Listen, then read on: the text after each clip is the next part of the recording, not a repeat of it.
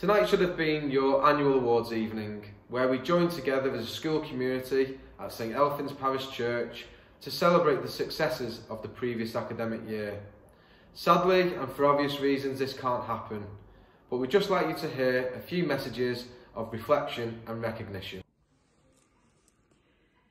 Good evening everyone, and welcome to our awards evening. I know this is a little different to how it usually looks and we are in the virtual world. However, it is really important that we celebrate the achievements of our young people. 2019-20 has been a very challenging year and our young people have been absolutely incredible. Living and working and being in education during a pandemic isn't something I'd ever thought I would be saying to people. However, I think the young people need to be praised for how they've been so resilient and how they have adapted to a daily changing regime, essentially. I need to mention at this point our amazing class of 2020. Our young people who didn't get to sit their GCSEs in the traditional way, and usually they would be here with us this evening and we would be celebrating their achievements in certain subject areas and across the board in general, really. They need a special mention because they worked so incredibly hard, and then to have the rug taken from underneath their feet at that time was really difficult for them. However, they got on with it. They didn't just stop working hard. They carried on working until we really had the rubber stamp that the exams weren't going to take place. Not only that, after that, they didn't just give up. They looked at their careers, an aspirations programme that we have in place and all the personal development, and really did just embrace that to make sure that they had the best future possible. We had hoped that you'd be able to meet our special guest in person. However, with it not being possible, Captain Nick Critchell from the Red Arrows has sent over the following message. Hi everyone, my name is Flight Lieutenant Nick Critchell and I am a Red 3 with the Royal Air Force Aerobatic Team, the Red Arrows.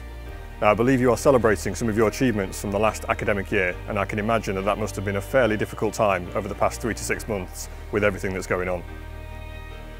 I actually went to school with one of your teachers, and Mr. Burbridge will tell you that when we were at school, all I ever wanted to do was become a pilot, and I still find it quite bizarre that I get to stand and talk to you whilst wearing a red flying suit.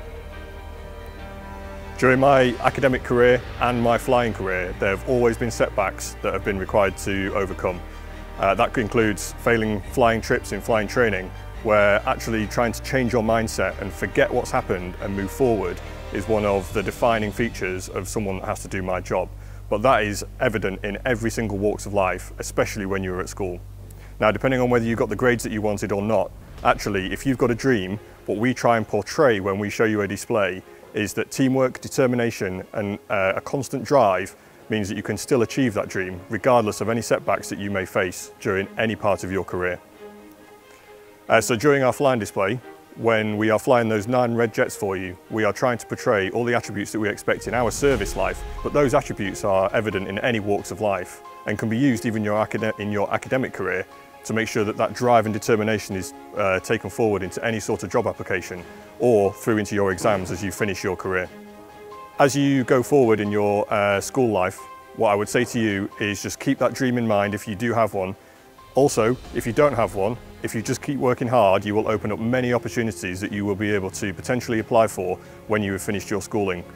So from myself and the whole team, as you try and go forward in the rest of your academic year this year, and hopefully when the world is getting back to normal, you will be able to continue your drive and determination to achieve all your goals and dreams, whether that be in the service or through any other job role that you want to do.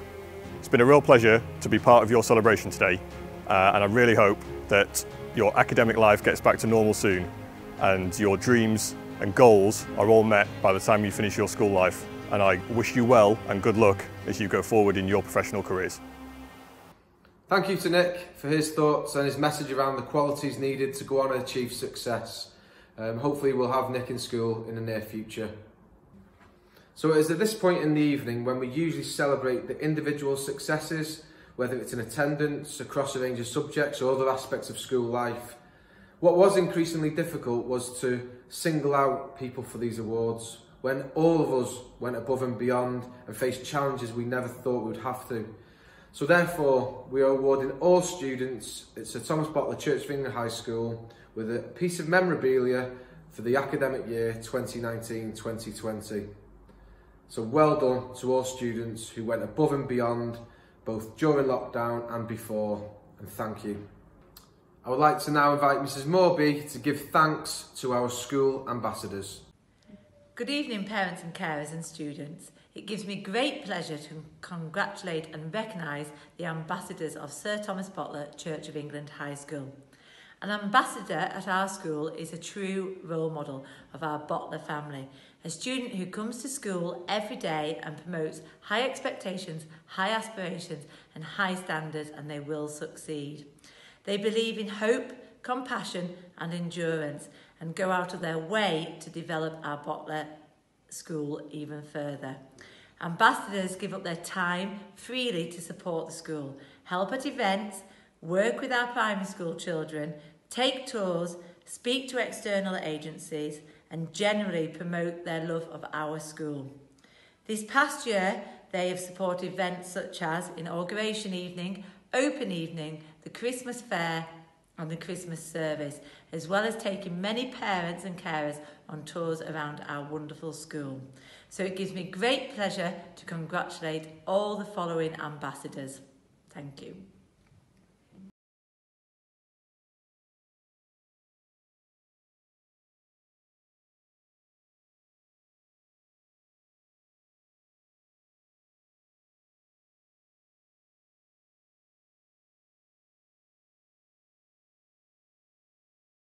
And having worked closely with the year groups throughout the year, and particularly during the lockdown from a distance, the final messages come from your heads of year.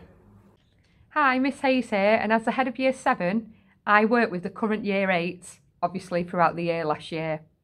And we have many successes and achievements throughout the year. A group of students were trained up to be anti-bullying ambassadors with the Diana's Trust, which was fabulous. This group then went on to do the Share a Skill projects out in the community at a local care home. And it was just amazing to watch you all get involved with that. I was so lucky to work with such a fabulous bunch of young people that you enabled me to offer you various rewards throughout the year.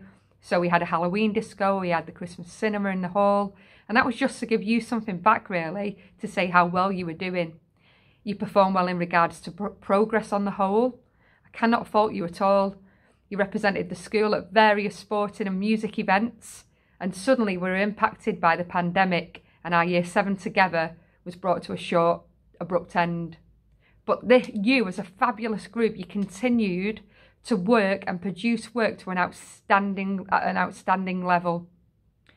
The work throughout lockdown continued to impress teachers, and honestly, to work with you guys, I was so lucky. You're an absolutely fabulous bunch of young people.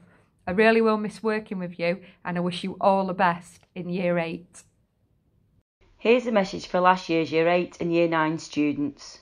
We started the year setting targets and considering option choices, not aware of what the future would hold. So let's look at some highlights.